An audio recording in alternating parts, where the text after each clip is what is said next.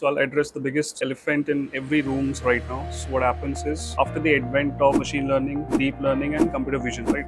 These three technologies has taken over the world. Hi, so my name is Pranjal. I am from School of Computer Science and Engineering, assistant professor in cognitive computing domain. Talking about machine learning, these algorithms are actually not very new, right? All the algorithms were existing way before, right? It's just the fact that we didn't have the compute power. So now you must have noticed why Nvidia and all these chip making companies, these are skyrocketing in their stocks, because these guys are providing us the compute power so as to process these algorithms. Next, if we come to deep learning, so that brings the powerhouse, right? Why? Because these algorithms are developed on the basis of how actually our brain works, right? So that's why we have multiple layers, and that's why the name is deep learning. So now the advantage is we can process vast amount of data. So computer vision is actually the ability of computers to basically see the world. Once we are able to see the world, we can monitor the world. Biggest industry who's taking the leverage of these technology is your crop disease prediction, right? You can monitor the condition of the crop on the top. So these kind of technologies are working in human favor,